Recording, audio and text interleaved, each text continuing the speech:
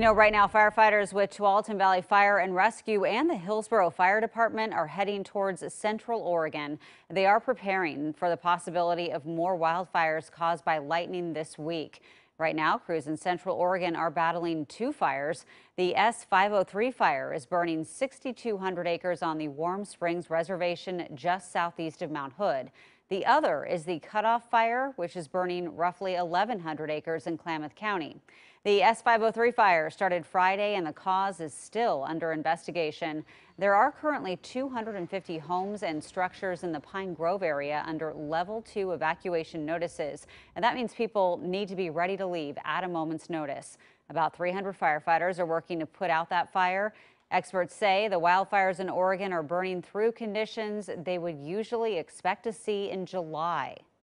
I had one fire behavior analyst basically tell me that there's more moisture in a piece of printer paper than some of the wood out there, which is wild. At last check, firefighters have 10% of the S-503 fire contained.